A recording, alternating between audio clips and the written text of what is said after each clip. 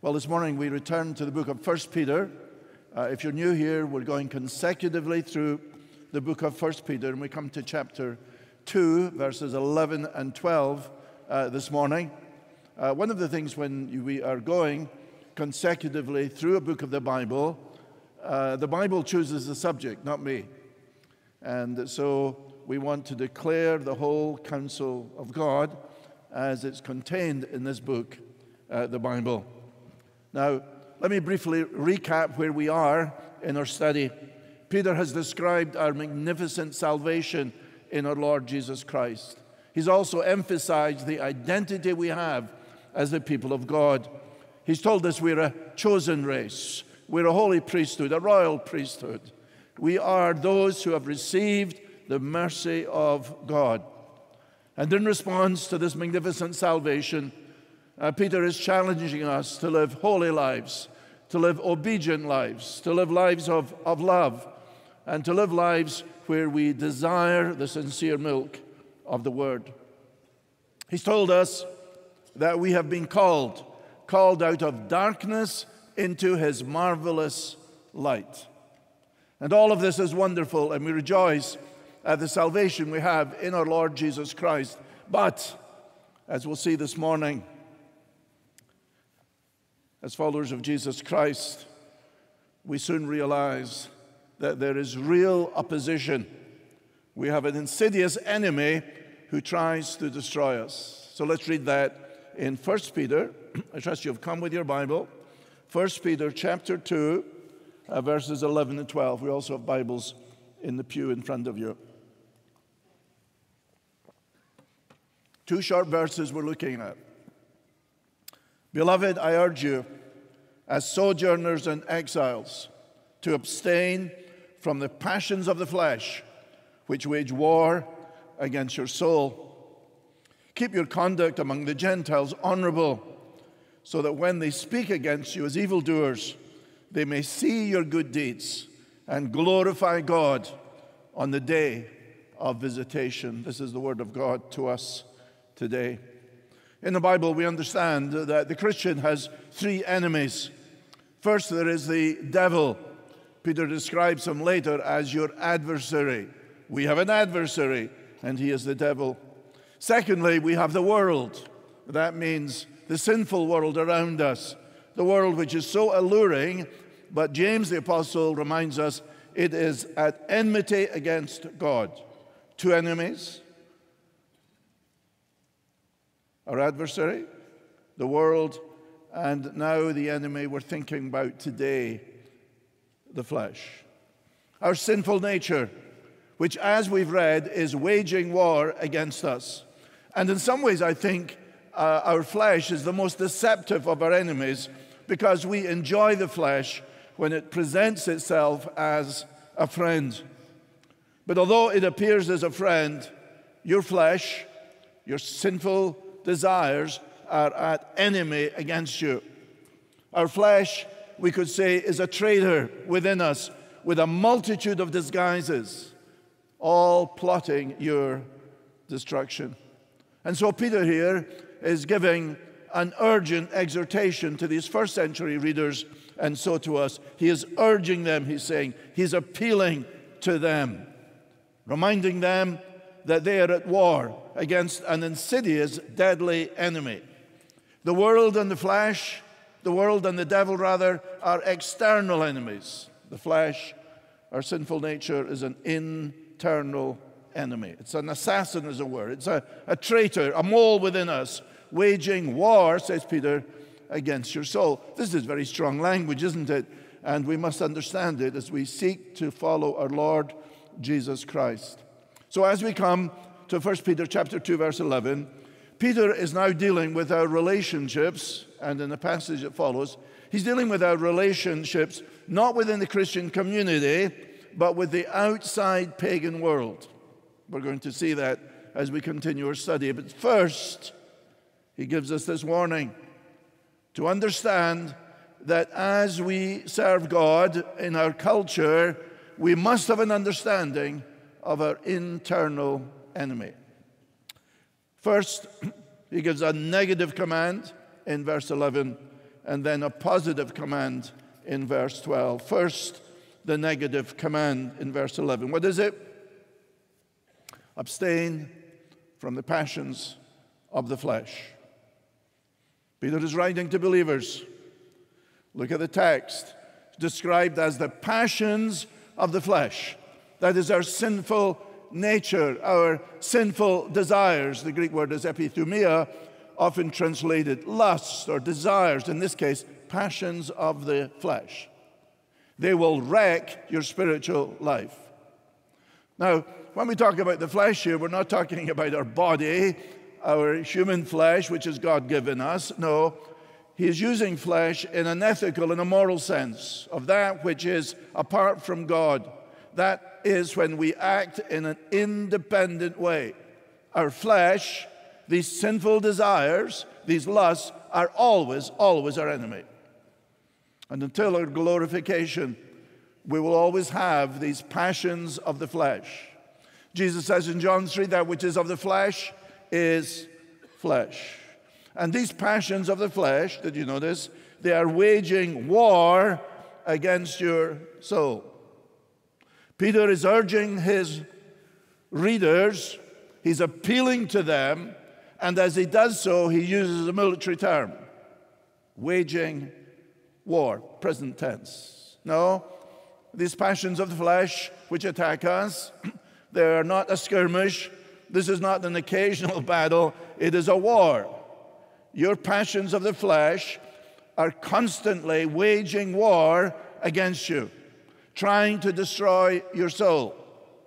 Abstain from the passions of the flesh which wage war against your soul. They're not just a problem. They're not just a slight distraction. They are your enemy, and we must understand it.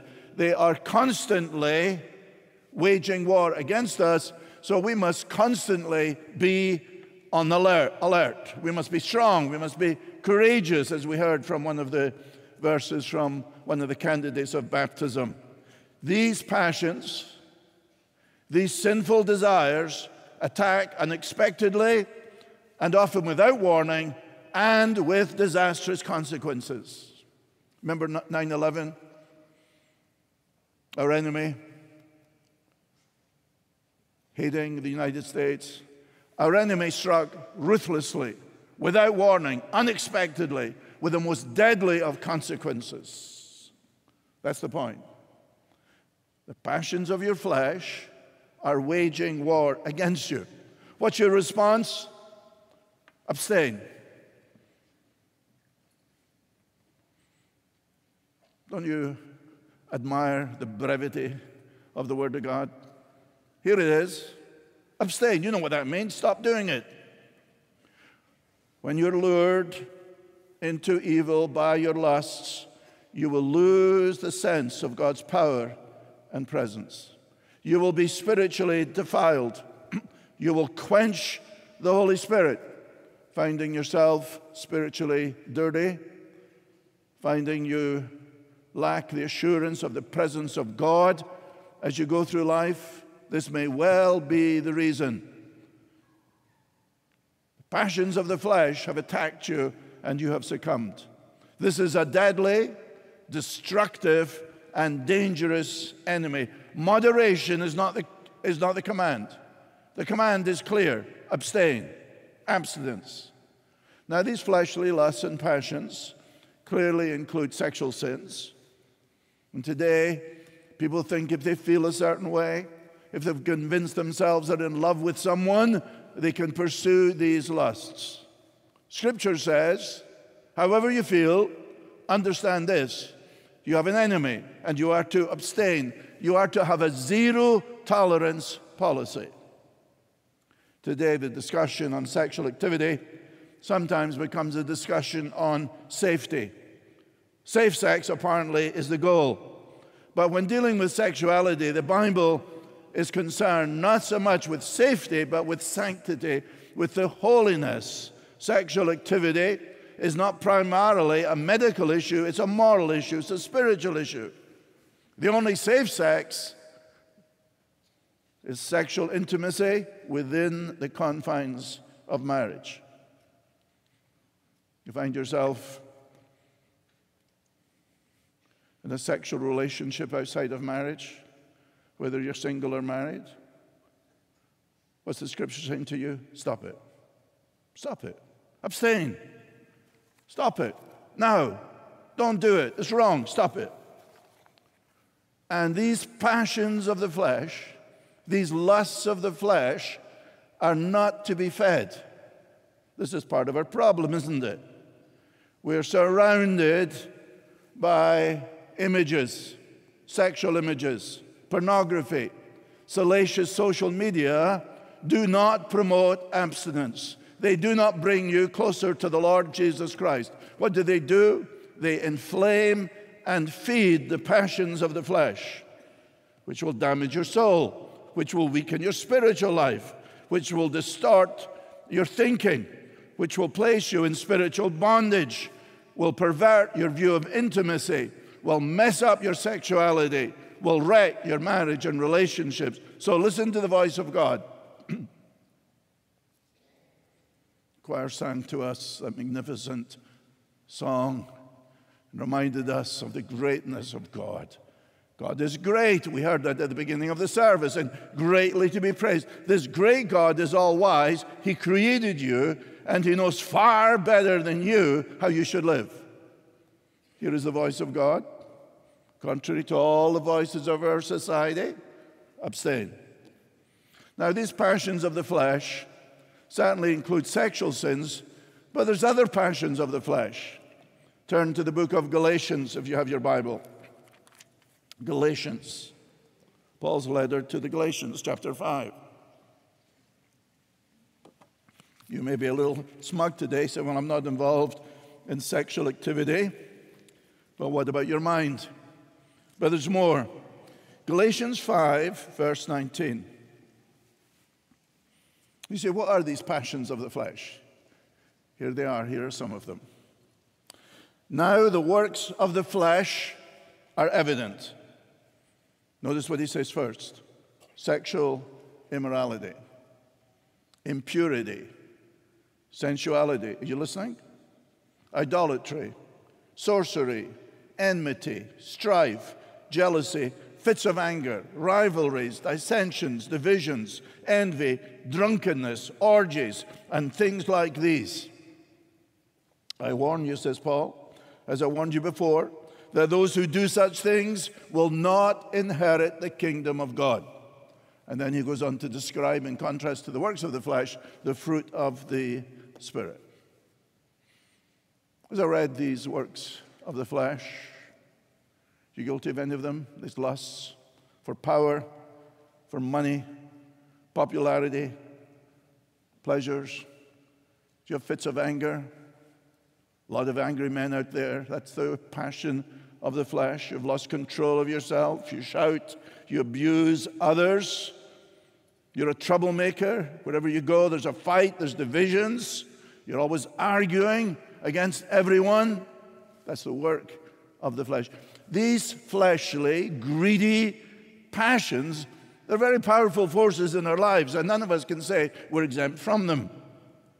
But followers of Christ have a higher power. You say, these are strong powers, the flesh. Yes, they are. But in Galatians 5, Paul says, verse 16, I say, walk by the Spirit, that's the Holy Spirit, and you will not gratify the desires of the flesh, the passions of the flesh. It's the same word, epithumia, the desires, the lusts of the flesh. If you walk by the Spirit, you're indwelled by the Spirit, allow the Spirit to control you. And as you do that, you will not gratify the desires of the flesh. We have the Holy Spirit, enables us to obey God, to live a life which pleases God, so that we can resist and defeat these fleshly passions. You say, John, well, I find this pretty tough. How do we do this? It's interesting that Peter does not directly tell us how we are to abstain from the passions of the flesh. Paul has told us in Galatians 5. But as we follow Peter's arguments, I think he gives us a clue, a motivation, two motivations, so that we can abstain from the lusts of the flesh. Notice how he addresses his readers in dealing with this very tough subject. He addresses them as beloved. That's wonderful, isn't it? He's going to talk about this nasty subject of the passions of the flesh, but he reminds his readers that they are beloved. It's the word agape, which is love. They are beloved. And an understanding, I want you to think with me on this, an understanding of the love of God is a great motivation to abstain from the passions of the flesh. Peter is reminding us, as followers of Jesus Christ, that we're greatly loved. Above all, we're loved by God, that God so loved the world that he gave his only Son. That God commends his love toward us in that while we were yet sinners, Christ died for us. This God is a God of love, a God who loves me. His love has flooded my heart. God continues to love me every day, every moment. He is loving me. And this is divine love. And this is the very opposite of the lusts, the passions of the flesh. Think also of how you're loved by others. Beloved, true love. As followers of Jesus Christ, you have experienced the pure love of God, that sacrificial love whereby you have been redeemed. Think of that. What do the passions of the flesh do? What does lust do? Lust demands, lust takes, lust uses, love manipulates, it's self-centered, it's never satisfied. It's always demanding, insistent, impatient, and selfish. That's the passions of the flesh. Never satisfied, always demanding, going back to it over and over and over again. I deserve to be happy. It's time to take care of myself, we hear. And that seems to be an excuse for living contrary to the will of God. True love is the opposite of lust. Love gives. God so loved the world that he gave his only Son. If you're in a relationship, think, is it a relationship of lust, of the passions of the flesh, or is it a relationship of love? Love gives. Love is patient. Love is undemanding. Love is sacrificial. It's pure. It's honorable. Lust, these passions of the flesh, they promise so much, but deliver so little, in contrary to the love of God. The more you bathe in the love of God, the greater you understand the love of God, the more you'll be drawn to your Savior, because this Savior loved me and gave himself for me. And we are people of sincere love. Peter has told us that. In chapter 1, verse 22, he says, having purified your souls by obedience to the truth for a sincere brotherly love, love one another. One of our themes this year, love one another. Think of the power of love. You're loved by your husband. You're loved by your wife. You're loved by your children. You love your children. You love your grandchildren. You love your grandparents. You love your friends. Here at Calvary, we love our brothers and sisters in Christ. We truly are beloved. Think of that. So when you're tempted with a passion of the flesh, reflect on God's love for you. Reflect on the love that is given to you by your family and your friends. Don't lust. But as we heard from one of the baptismal candidates, we are called to love the Lord our God with all our heart, with all our soul, with all of our mind. And so when you're tempted by these fleshly lusts, meditate on Calvary's love. Meditate on the Lamb of God who loved you and gave himself for you. And an understanding, I think, of the love of God is a great motivation to abstain from these fleshly lusts, these passions of the flesh. But there's another motivation. Note also how he addresses them. Chapter 2, verse 11, beloved, I urge you, I'm appealing to you as sojourners and exiles. Isn't that interesting? In dealing with the passions of the flesh, he's appealing to them as sojourners and exiles. Yes, an understanding of the world to come is a motivation to abstain from these passions of the flesh. An understanding that I am a pilgrim, I'm a sojourner, I'm an exile, helps me to resist these passions of the flesh. He's begun his epistle in chapter 1, verse 1, referring to his readers as elect exiles. Now they are sojourners and exiles. They're strangers in the world. They're pilgrims in the world. We are people living in a foreign country, is the point. And a proper relationship with the world begins with the understanding that we as followers of Christ do not belong to this world. This world is not our home. Our alien world out there, the culture out there, has different values, has different standards, have different desires, advocate a way of life which is very different from those of us who are following the Lord Jesus. So we are bombarded by the media, by the culture, telling us to live a certain way, telling us that certain behavior is acceptable, and Peter is reminding them, no, you're a sojourner, you're in exile, therefore abstain from the fleshly lusts which wage war against your soul. These passions of the flesh are totally inconsistent with those who are bound for heaven.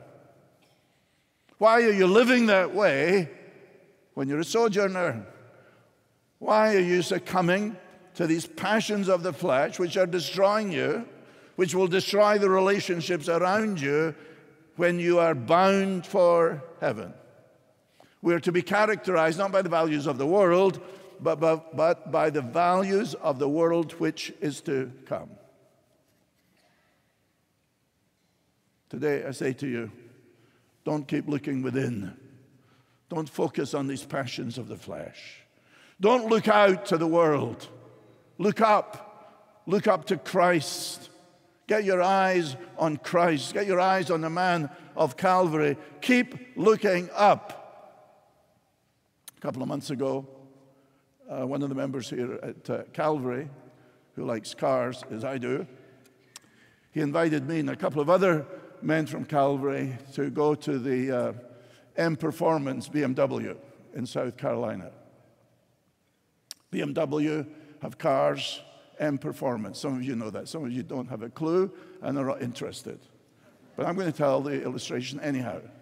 So we went to BMW for M Performance. Now, when I accepted the invitation, I thought this is good. There's going to be some of these M cars, and we're going to drive around, and we're going to have a great time. But we go in, there's 14 of us, this classroom, there's the instructor, and he says, now if you're just here to dabble around in the cars, go home. I thought, wow, that's me.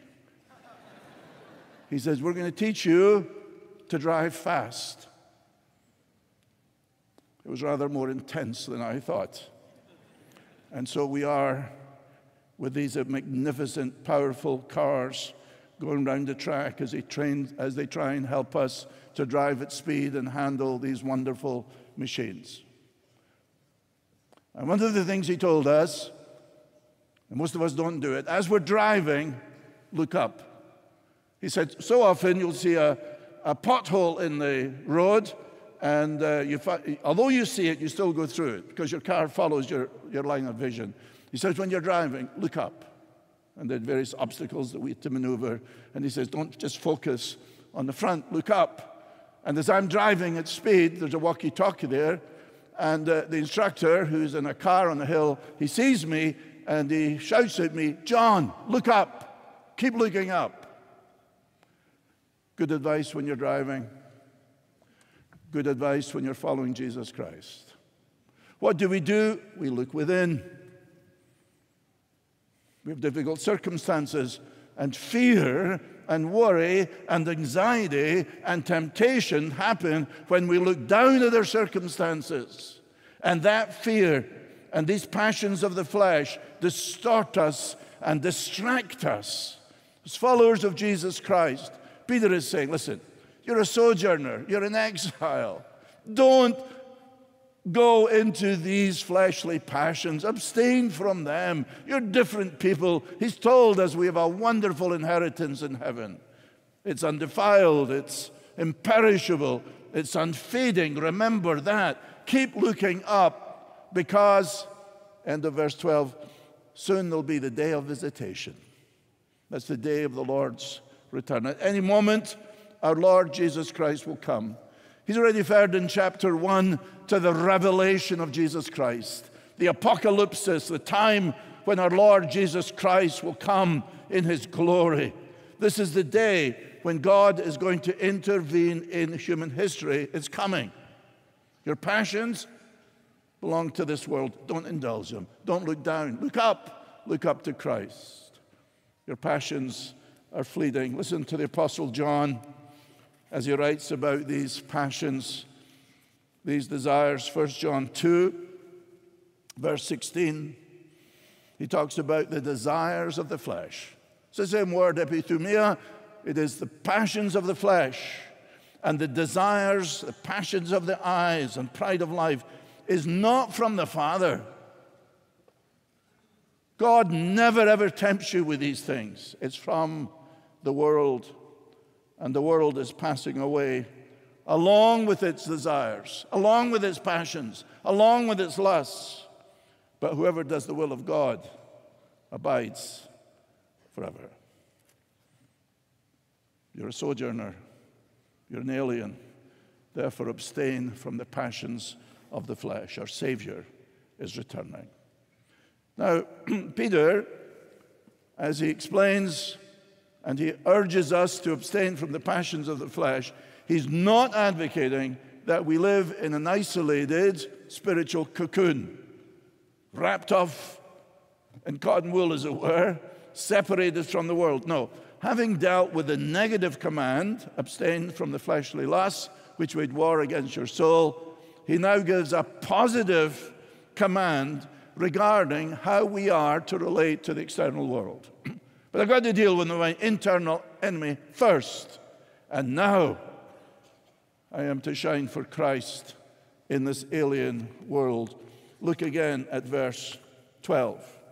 1 Peter 2, verse 12. Keep your conduct among the Gentiles honorable, so that when they speak against you as evildoers, they may see your good deeds and glorify God on the day of visitation. What am I to do? I'm to abstain from these fleshly lusts, yes, but I am to display good deeds. I'm to have a good testimony before unbelievers, the Gentiles, the pagans. We are to display good deeds.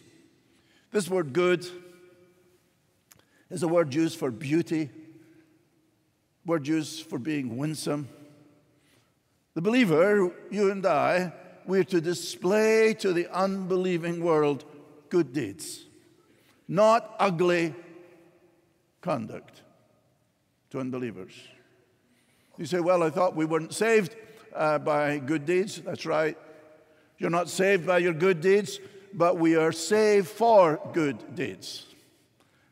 Yes, we're saved, Sabu reminded us, entirely of God's grace. It's all of God's grace.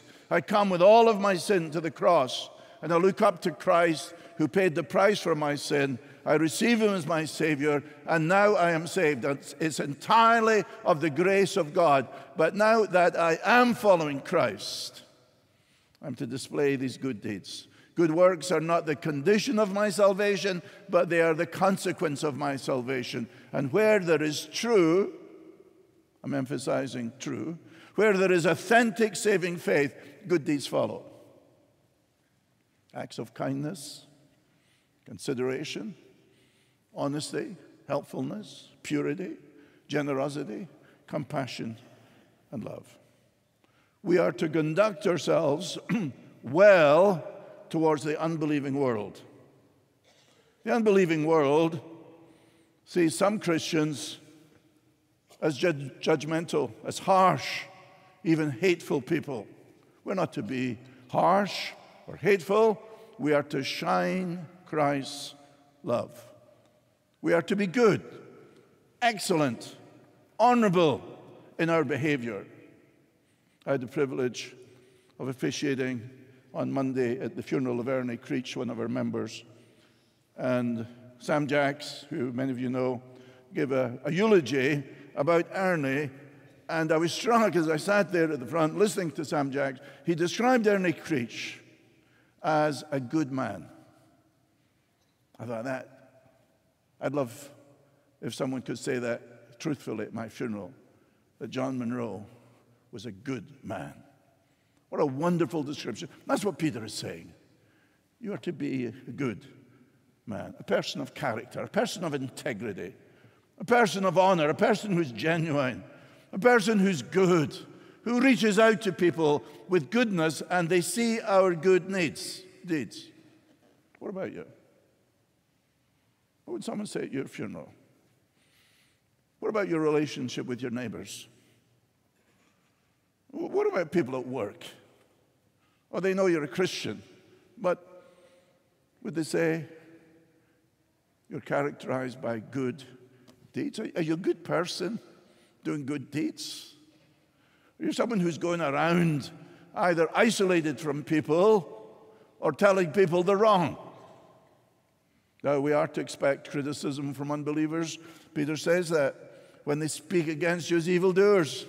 Yes, even when we're doing good deeds, people speak against us. That may be true in your family. You're trying to live for Christ in your family, and you're still being criticized. Certainly, the first century Christians were persecuted. They were slandered.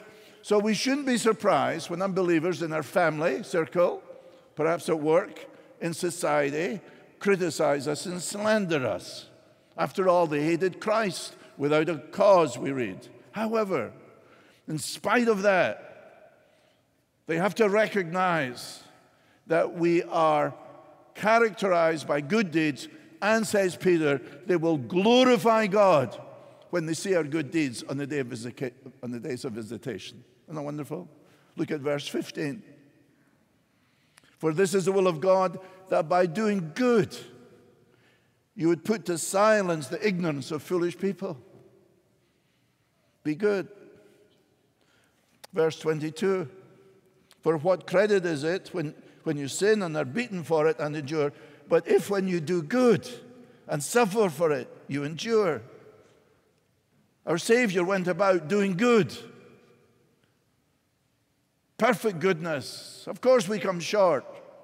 But still, as you live and as you interact with people, portray Christ. Be a good person. Our actions speak much louder than our words. Display grace. Display beauty. Display goodness and compassion. Shine for Christ. Our impact on the unbelieving world is by holy living and good living, not by strident protests, not by ugly, judgmental words on social media. Isn't it sad that professing Christians go on social media and their language and their attitude to people with whom they disagree is ugly, harsh? That's not good. You may disagree, and you may be right to disagree, but your tone, how you communicate, is not to be like the unbelieving. We're to be different. We're beloved of God. We're sojourners and exiles, and we are to display good deeds so that even when people disagree with us, they can glorify God on the day of visitation. That's what Peter is saying. Shine Christ's light, and God will be glorified. Convicted today? Yes. What is Peter saying? How are we going to win this war raging against us? Abstain. Brother, you're involved in the passions of the flesh. You know it's wrong. Will you today before God ask for his help and for a fresh filling of the Spirit to abstain? Live a life not of the passions of the flesh, not of lust. Live a life of love, a life of holiness, a life of goodness, a life of purity. Such a life in this sleazy world will mark you as different and will be a powerful witness to unbelievers. We're called to be different. Salt, says Jesus, permeating the corruption. You're the light of the world, illuminating the darkness. And as you live a holy life, and as you live a life characterized by good deeds, a wonderful thing will happen. In spite of the criticisms against you, some will glorify God and say, I see in this woman something of the beauty of our Lord Jesus Christ. What am I saying to you today? Abstain from the passions of the flesh and shine Christ's light. Abstain from the passions of the flesh and shine Christ's light. Let's pray. Father, this is very convicting on both counts. Help us. We need your help. We realize these passions of the flesh are very alluring. They come as friends, make us feel good, and yet they're our enemy. May many today, students, men and women, be doing business before you now and asking for your help to abstain. And may we here at Calvary be known not as people who are harsh, who are judgmental, who are even hateful. Help us to be people who display Christ, people of grace, people of elegance, people who are winsome in this corrupt society. And for all of this, Father, we know we have to put on the armor of God against the devil, against the world, against our own flesh. Help us, we ask. In Christ's name, amen.